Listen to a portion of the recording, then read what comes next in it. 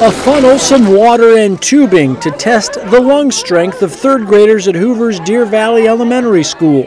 The experiment and others, guided by UAB students and faculty from the Department of Physiology and Biophysics, was part of National PhUn Week. That's fun with a PhUN, which stands for Physiology Understanding. They invite physiology departments in different schools to participate in it and visit a teacher's classroom and share science with the children. A little higher than that, right, Jaden? With their lung capacity measured and documented on the classroom board, it was time for the students to see the real thing in action as the UAB outreach team used a hand pump to inflate a research lung. They were blowing air into it, and so it started to go up. It was kind of squishy and gross.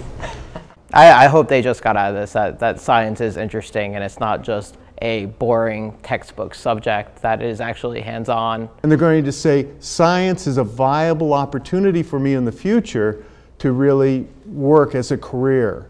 And they don't get much introduction to that. It's why outreach opportunities were championed by Dale Banos, the former chair of the UAB Physiology and Biophysics Department, who died unexpectedly in October before he could see the smiles in the classroom at Deer Valley Elementary. He was the one who said, let's do this this year.